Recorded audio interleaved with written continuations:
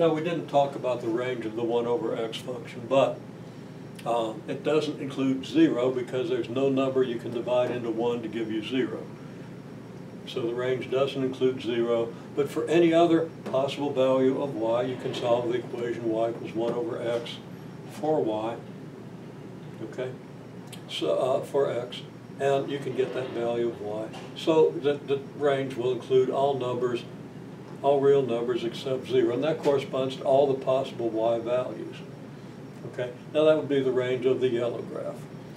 The range of the set we already saw, and we didn't really mention the range of the purple graph, but it would be from what? It would be from -1/2 down to -2, not including either of those numbers, and from 2 down to 1/2, including the 2 but not the 1/2. So we could say that the range of this function is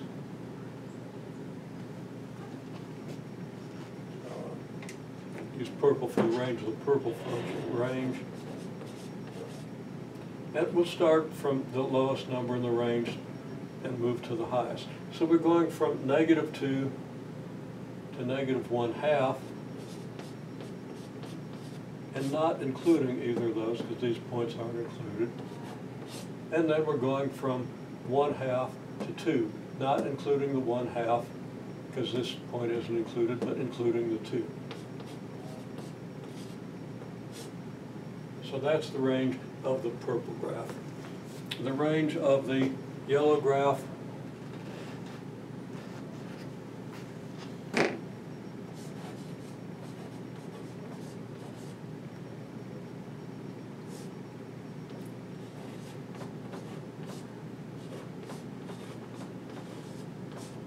turns out to be the same as the domain.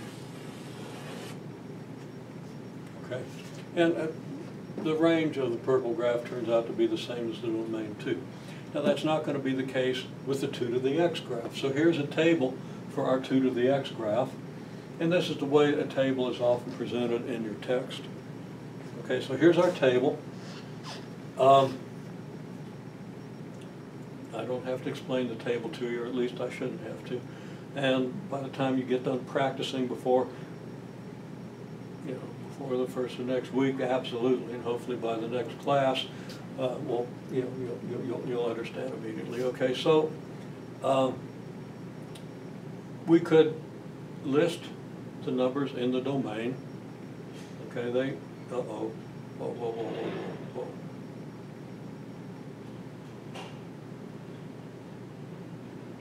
Okay, this table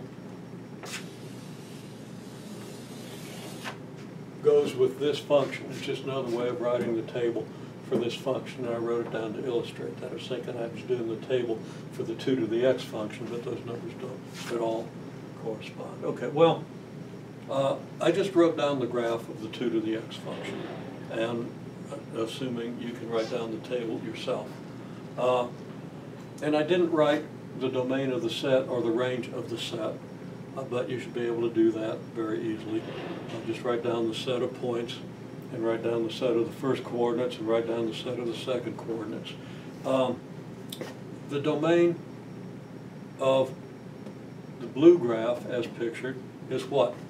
Well, you have x values that go from -2 to 2. I don't think I made it all the way out to 2 at this point, but yeah, you understand what that would be. Draw your own graph and make it accurate. Okay? And the range would be what? Well, it would be from this coordinate to this coordinate. It would be from 1/4 to 4. Okay? Now, there's a circle around this point. It's a little vague. Circle here, but this point is nice and solid. So we include the 2 out here in the domain. We don't include the -2, the x coordinate of this point. Nor if we write the range, and I'll write that. The range of the blue graph is from -1/4, not -1/4, it's positive 1/4, to 4, not including the 1/4 which occurs here, but including the 4 which occurs here. And then of the whole 2 to the x function, if we do the entire thing, the domain is unrestricted. There's no number that you can't evaluate for 2 to the x, okay? There's no number, no x plugged into the expression 2 to the x that doesn't give you a result. So the domain is all real numbers from negative infinity to infinity. Now, to get the range, from the graph you can see that the graph appears to stay above the x-axis. Well, there's a reason for that. It's because any number, 2 to any number, is going to be a positive number. Okay, why is that? Well, if the number's positive, it's obvious. 2 to the 0 is 0, and then it just keeps getting bigger, so those are all positive. For the negative values, it's the reciprocal of all these values. Well, all these values are positive, so their reciprocals are all positive. And they can never be 0. There's no number whose reciprocal is 0. So that 2 to the x is always positive, no limit to how big for positive x, and there's no limit to how small for negative x, because of course the reciprocals of these bigger and bigger positive numbers get smaller and smaller. So that drives the graph as you go to the left, closer and closer to the x-axis. And then I said the range is negative infinity, because I was being careless. I've got to get a handle on that, I can't do too much of it. But anyhow, the range is from 0 to infinity. I emphasized the fact that it's an open set here, but obviously you don't have any negative values. So saying the range is negative infinity to infinity is totally wrong. It's from 0 to negative, why did I write 2 negative infinities? That doesn't make sense. The range goes from 0 to infinity. The range is all the numbers from 0 on up.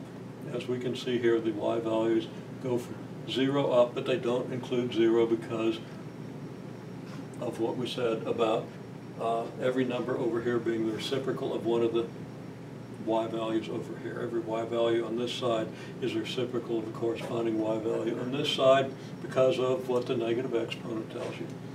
And it therefore can't be 0, but it can be as close to 0 as we wish, giving us this range.